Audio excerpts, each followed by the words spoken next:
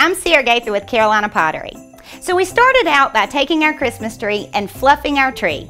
Now we're going to do the next step of adding mesh to our Christmas tree. Today I'm going to show you several different ways that you can add it. The first one is we're going to go from the top of the tree to the bottom of the tree. So I'm just using a 21-inch roll of mesh. It has 10 yards on it. And I'm just going to drop it down on the floor, and you'll notice that I have the side that curls up facing the tree. So the first thing that I'm going to do is I'm going to gather this in one hand, and I'm going to come to the top of my tree and I'm going to attach it. I'm using an artificial tree, so I'm able to use the branches to attach my mesh on.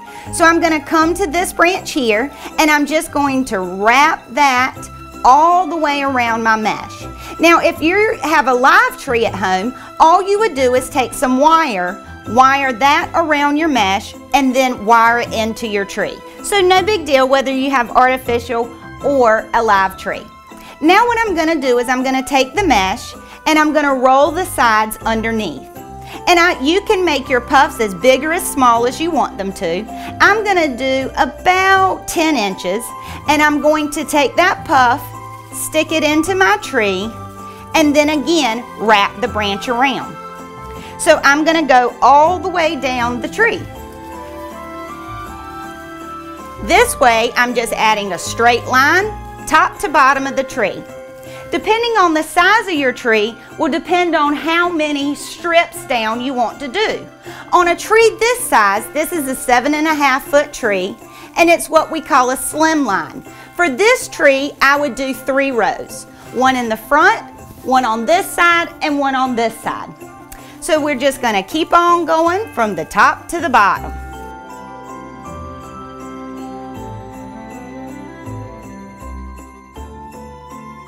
Okay, so now we've gotten all the way down to the bottom of our tree, and it's up to you how long you want to leave this. You can leave some of it draping down, or you can just tuck the last puff in and just cut it short. I like to leave some draping down. So I'm going to roll this under, attach it one more time, and then just using regular scissors, I'm going to leave some hanging, cut right across, and now I've done my first strip. Then you're ready to start up on the next side. You're going to do the exact same thing that you did last time. Gather it in your hand, hook on the side, and keep on going. One thing you can do is if you decide that your puffs are too small, you can go back in, pull out the mesh, and fluff them out. So this is the first way that you can use mesh on your Christmas tree.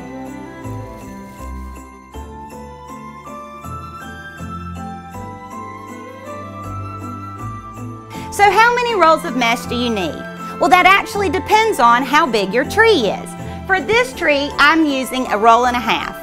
And what I'm going to do with the mesh that's left over is I've unrolled it off of the roll, and I'm just going to place it around the bottom of my tree as a tree skirt. And it's really simple. You just unroll and put all the way around the base. Then you have a nice place to set all your presents for Christmas.